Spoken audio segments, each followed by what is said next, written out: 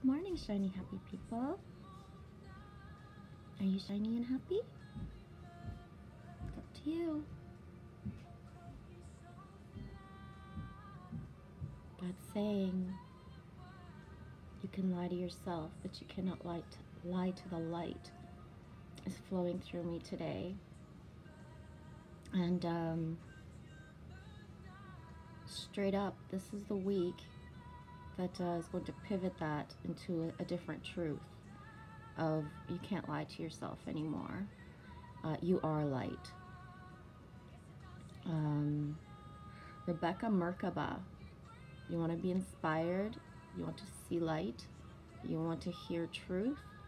Her latest video, unless she's put another one out in the last 12 hours after I went to bed, she's in her car, getting's really cute, her kids behind her like doing a bunch of stuff. Got that same energy going on, me and her, that kid energy. That helps us to ground a lot, helps us to keep in fairy mode, really does. Yeah, Rebecca Merkaba, check her out. She knows her stuff, and she's of that mentality of you know, that we have hit a certain God, I don't remember the words. There's no turning back. We've hit 50% collective consciousness, and really we're there. This week is that thing where whatever you're hanging on to that you think you're not, or that you think you've overcome, it's there, and let it go.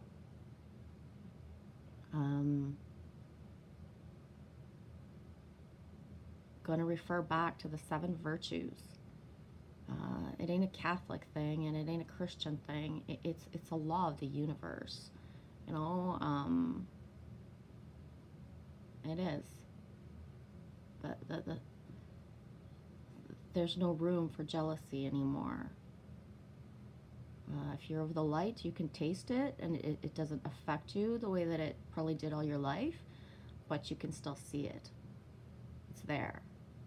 Get over it. We are all gods and goddesses, every single person, and it's your choice to step into your role. No one can do it for you. People can be that cheerleader, people can be the trigger or the sync thing that makes you get it, but you have to get it from within. Inspired action, go get it where you need, you know, or just do what you're guided to do. Heather Knobloch, Knoblock. Love that name. Oh my God, that is so powerful.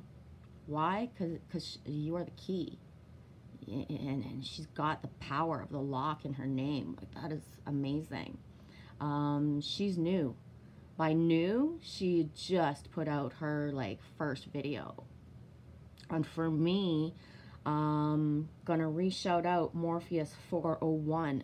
Why? These are 2 people that I've had in my subscription list for a certain amount of time. I don't know, I don't write all this down, I don't remember it and retain it, but if I went in and looked at my subscription list, it's really big, it's really long, and there are a lot of people in there who have not come out yet.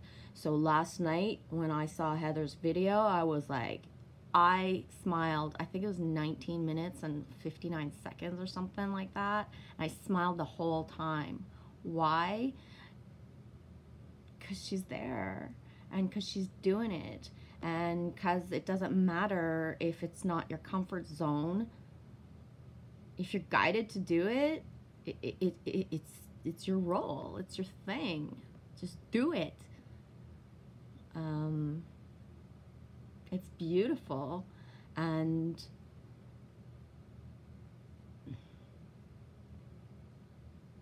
You know, Sue the Glitch once said to me, I forget if it was in a comment or if it was when I reached out to him one time, but know your power. And that is so important.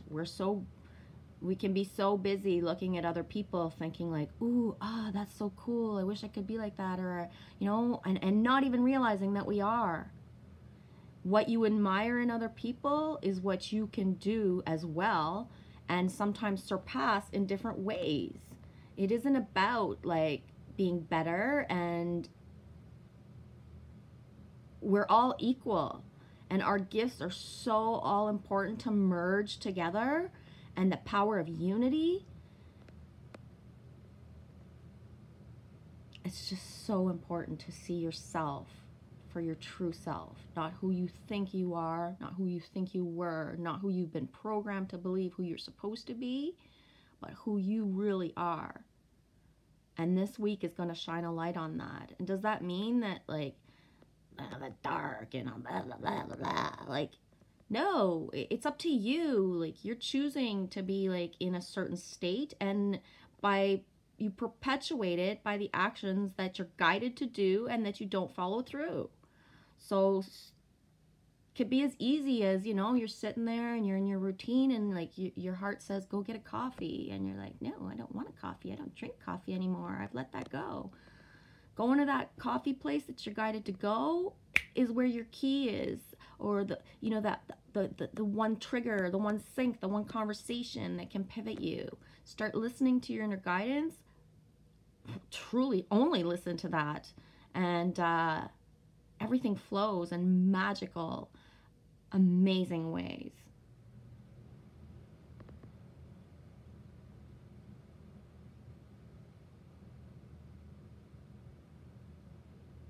It's Easter this weekend. I don't see it as the holiday that, you know, whatever.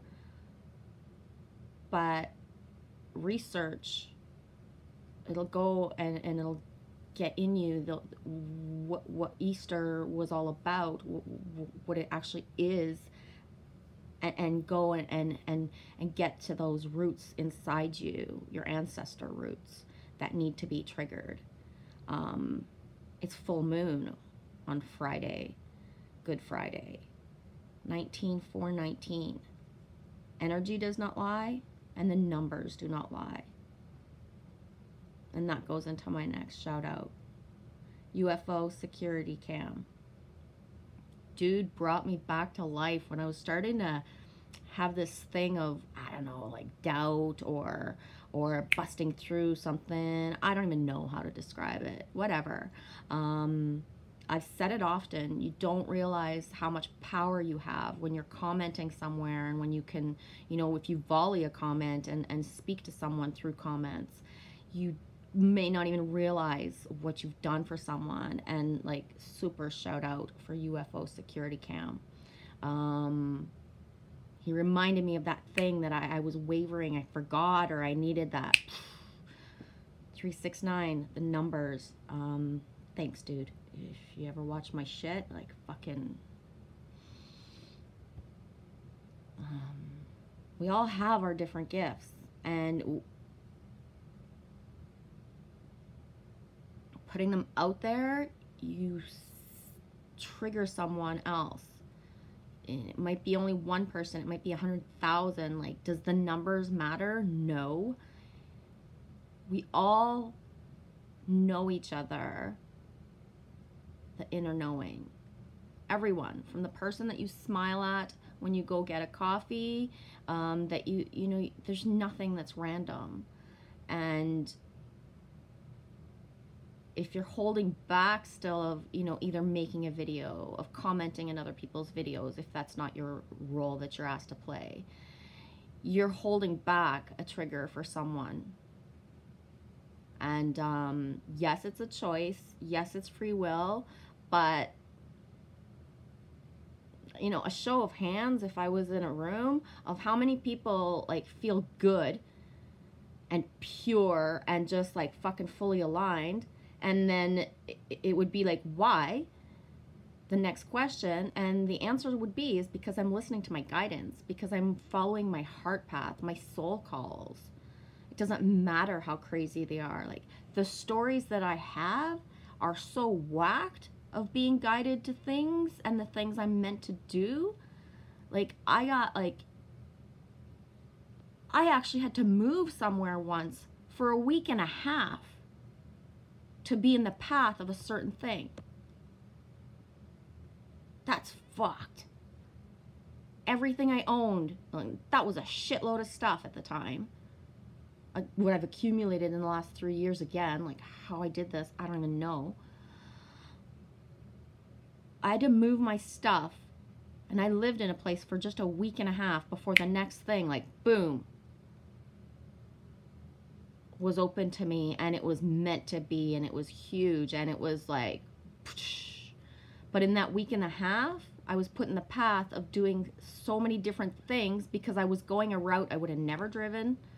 And, you know, I remember thinking, like, could I just not have gotten a job here instead of moving all my stuff?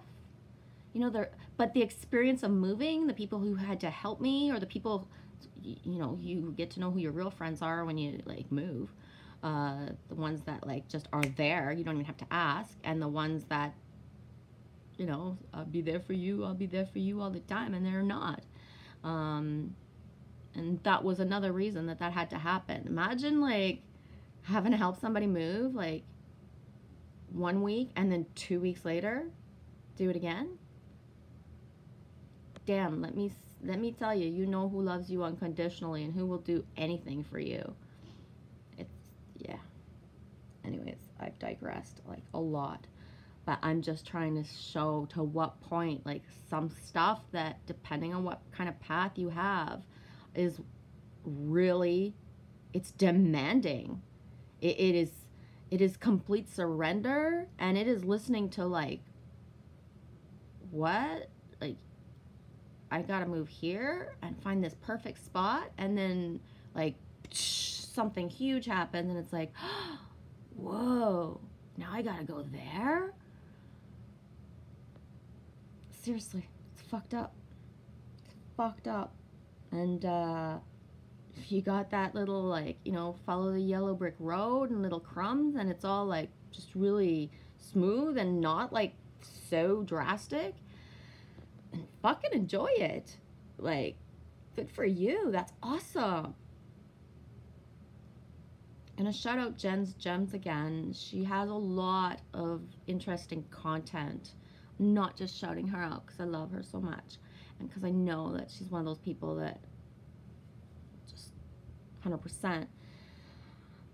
But she has a lot of different interesting content, in the sense that, you know, she can go and just get your giggle vibe going, and she can go and get that serious, like, Mandela effect thing going. And you know, especially if you don't understand certain things, or if you want to see it through the eyes of someone who speaks authentically. You know, we all learn differently, and we all are triggered by different things in different ways. So sometimes listening to somebody who really knows what they're doing and has the perfect words for it is awesome. But sometimes watching someone go through it and try to understand it as they're being authentic is really what can resonate with you. Meaning, like, that's why I say, like, when I say in other videos, like, the true masters are the ones who have no fucking clue what they're doing. And I'm not putting down the people who say they're masters, because they are. We are all masters. But to watch someone who's going through and kind of talking it out and being authentic, instead of watching somebody who's already been through all that, doesn't even talk about that kind of stuff anymore, can really pivot you to, like, whoa, like, never thought of that, didn't come through me. Or they're just meant to be that you watch something to pivot yourself to another level. Speaking of levels, Conscious Evolution, it's really cool. He's got some cool shit. Enough said. Studio 226, New Media and Design.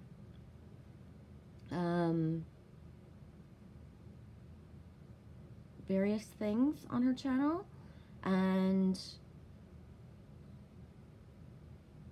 especially for those who, you know, could have had the path where they weren't creative. She might get your juices going of trying new things. We weren't meant to just be the muse and to just watch other people be artists. We all have something inside as well that needs to come out. John Binney, G and J.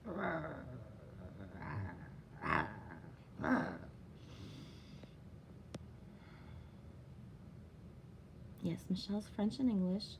She has no accent, so it's hard to tell that she doesn't always think in one language. And G's and J's fuck me up. Jon, Binney, Binnnie. Cool music and shared for free. And this part of the, you know, awakening journey is that you're not always called to be selling and promoting certain things. It's just gifted to help awaken. And I was speaking to Brewery Clark00, and it was just a little conversation. And I know I've said this in other comments that you know, a lot of people who already have the gift of music within and singing, for example, or other kind of artists, you know, like whether it be graphic or, you know, paint or just anything. A lot of people had these gifts like since childhood or birth or young, you know, teenagers or young adults, and they wonder why they didn't make it. And other people will be like that they're so amazing that they should be out there. And I know I've said this before, like, but everything, like there's what there was of a revolution of music in the 50s, 60s, 70s, and, you know, even 80s if you want to include the new wave and everything, you know, like there's so that's not over, and that's nothing compared to what's coming and what's already being created now, and how light-filled and pure and just amazing that what the music industry or what's going to be available readily to us. So, you know, thanks to people like John Binney and man, I didn't write it down. Expanded Universe Creations. I forget his name. I have trouble with, I didn't write it down. People who put out music and really to help and to inspire, and they'll get you going. They'll get that thing out and start somewhere. And oh, did I get it? Yeah, I got it. I'm gonna go get his channel properly as I try to multitask. And I'm not good at multitasking. I used to be like amazing. Like I was that restaurant person with, you know, 100,000 things going on, and now it's like, yep, I'm not like that so much. Gonna shout out a channel that has really inspiring stuff. A Little Shade, All Love. Some really, like, depending on how you need to be motivated and what works for you.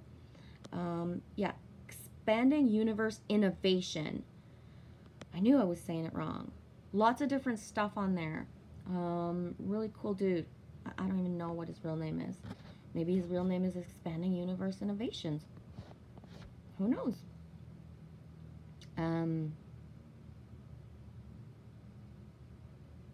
Yeah, and one thing that Expanding Universe helped me with, and I haven't gone in to watch a lot, and I'm not guided to do that, but he helped me with my body image. He's a bodybuilder. I don't know if he uses that term. Sorry, that's what I know. And,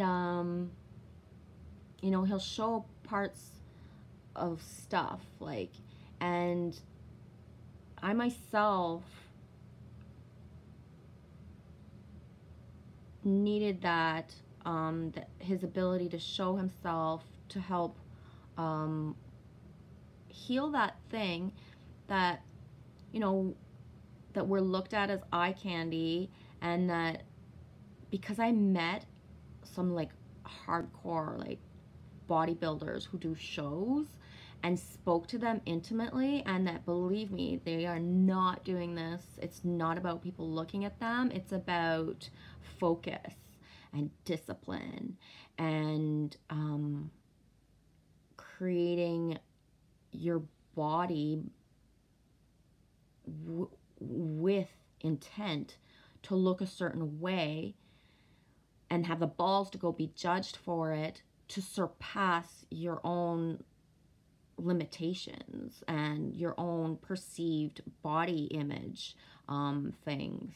The two bodybuilders that I had like intimate conversations with, one was a male, one was a female, and they were coming from wounds, like we're talking huge wounds, childhood wounds of being obese, of being bullied, of feeling unworthy, and also they had both happened to have a path of like severe, huge drug addiction, where all of that needed to balance and be overcome in order to align and be able to train physically and like in a focused way. It's something. It's really cool. And you know, that's the thing, when people choose to do certain sports or do certain things, that their body is their tool and what it takes, like, that is amazing to me. I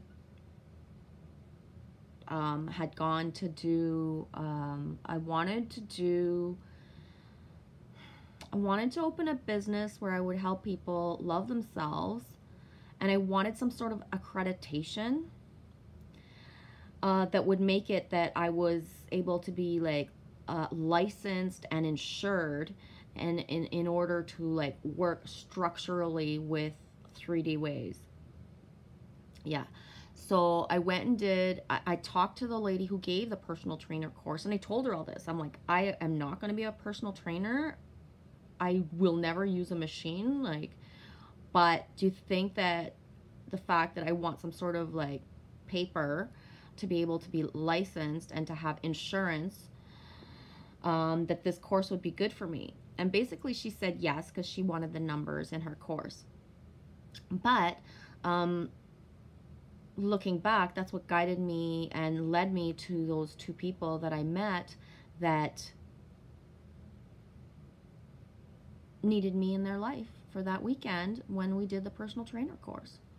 And so also when I did that weekend, I had, like I said, I had spoken to the lady, I forget her name, and I had spoken to her and I told her, like, I have gone to the gym in my life. I don't like gyms.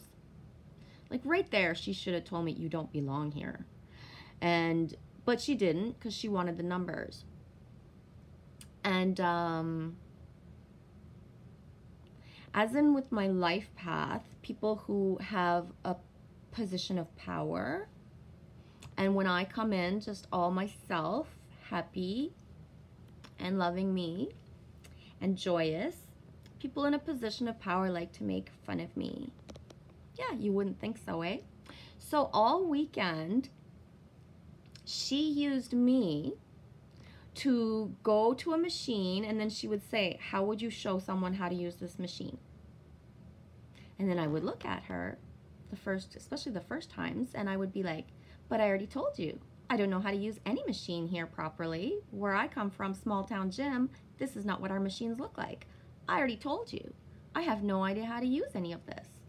And the 8 other people would be watching me, because there was 9 of us. And really, they were seeing that she was putting me on the spot, that she was trying to make me look really stupid, and that I was like telling her straight up, but I already told you I don't know how to use this. And then I would say, like, to the other people, like, can somebody come and be my volunteer?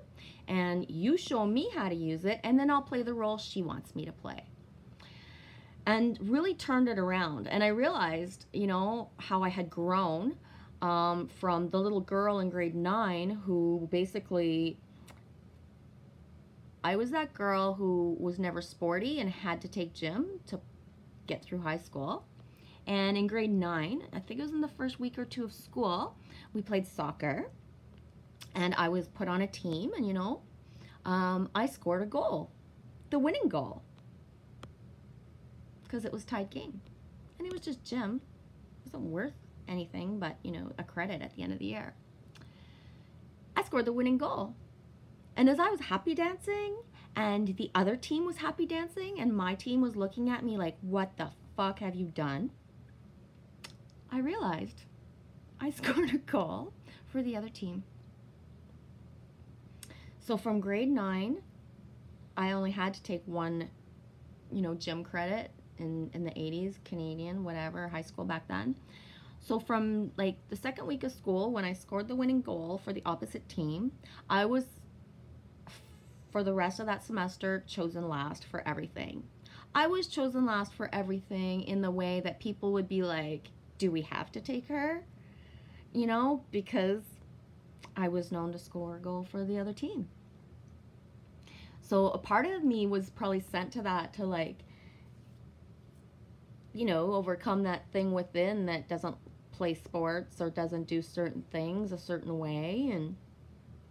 But I had an awesome weekend, and I remember telling her, like, I told her at one point, I was like, you really shouldn't have had me here.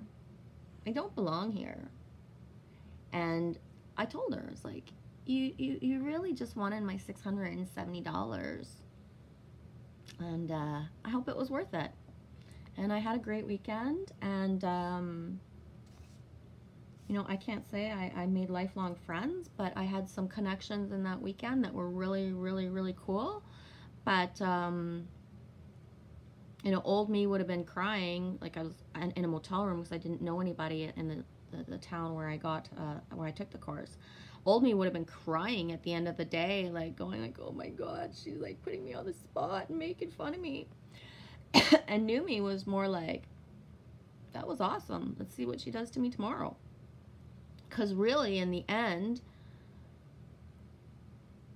everybody who was in the course knew that I was being authentic and saying, like, I have no idea what I'm doing. And that she was putting me on the spot, like, to make me look stupid or feel stupid, to validate who she felt like she was. And she was like an expert in her field. Like, I thought she was the shits. I wish that she would have liked me and that we could have had a conversation. She did so many things, like, in her career. But she didn't like me, and she just chose to, like, put me on the spot. But it didn't put me on the spot. And it made, you know, the 8 other people empathize with me in the sense that they could see what she was doing. And, like, I never walked in there saying I knew what I was doing. I walked in there saying, like, I'm never going to use a machine. Is this course good for me? And she said yes. Anyways, weird story of just how you can turn a situation around. You can have a bully in front of you who wants to treat you like shit.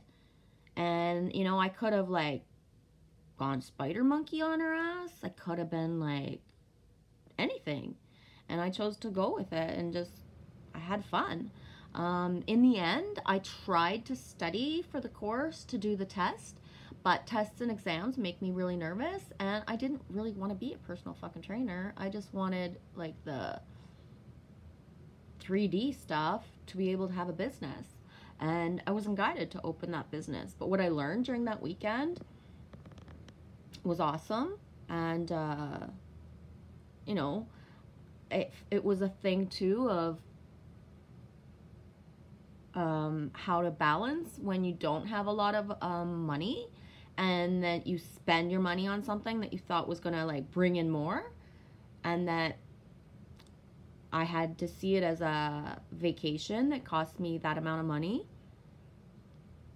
and not be hard on myself for not actually going through with the final outcome, which would have been, you know, any normal person would have gone to do a fucking weekend retreat to be a personal trainer, gone and done the exam, and become a personal trainer. And for me, it was about the experience of the weekend, about not having shame and not feeling like bad about myself that I just spent like, you know, altogether 900 with the road trip there and back and the motel and the food, and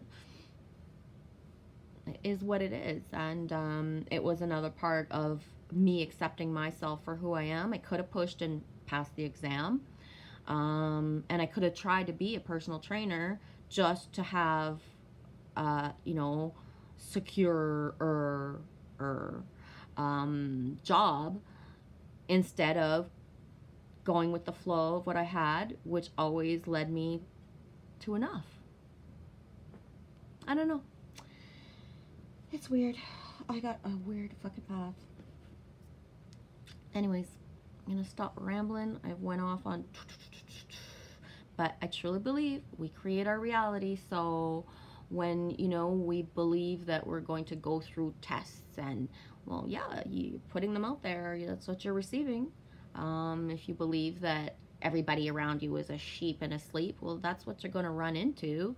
If you open your eyes and start looking at everybody, I don't care if you live in a small fucking town or if you live in the biggest fucking city in like the world. If you open your eyes and look around you and believe that everyone is awake, that's what you're going to get back. And yeah, it really is. We get what we put out. So if you're hesitant and not trusting and thinking that people are bad, that's what you're going to get back. And it's even more hardcore now than it ever was before. So if you're still in experiences where things are like yucky and not feeling like good, you need to go within and look at what, or go within, or like whoosh, bird's eye view. What am I perpetuating as thoughts in the universe that's bringing this to me? Because especially when I started my YouTube channel, I was really prepared for nasty comments and thumbs down and whatever of a reaction, and I've never gotten that. And once when Higher Self posted a video of me, it was my drums video, sounding the drums, someone's laughed at me and said like basically that I was a big joke. And I have her in my subscriptions. I don't remember who she is. She still hasn't come out herself yet. So I was a big joke, and she couldn't stop laughing that I was just like whatever. And you know, it wasn't nasty or mean, but basically she wasn't impressed with me and thinking I was full of shit. Even called me out when I had said like that, watch it, don't depend on your GPS, be careful. Even called me out saying like my GPS works all the time. And I was like, at first part of me was like, wow, okay. And then I just basically, I told her straight up, like I was sending her love, and so cheesy that she wasn't answering back. And at one point I was like, I'm the girl in Greece that's saying we're going to be best friends forever. You're Rizzo, you don't like me. And remember, at the end of Greece, everybody's dancing together. Just saying, you get what you give. Really. And you can turn a situation around. It is your choice. It's up to you. It really, really, really is. And especially now, there's nothing you can say the dark is blocking you. No, it's you. It's you, Lococo. It's you. Everything is in our favor. You want to turn around really fast? Go fucking hug a tree. Fucking lean on that motherfucker and say, help me. And see how fast things just radically change. Everything is in our favor. Everything. And if you're of the mindset that it's not, that's what you're going to get back. I think my work is done. Thanks, to those who comment and who I have an interaction with. It means a lot. It really does. It's cool. It's really nice. I appreciate it. I'm grateful. I have no idea how many subs I have. One of the reasons I'm shouting at other people is because they need it for the lives. And I want the unity, and I want people to like look around, and I want people to help each other. Personally, I don't think I should do a live. I would be like watching the comments and not even talking and trying to figure out the comments. And then I would probably realize that I hadn't pressed play. And I was like, and besides, like, just, yeah. It's just whoever's watching, thank you. Whoever takes the time to comment, thank you. It really means a lot. It's just like me, myself, and I, my cat, and my daughter in my universe.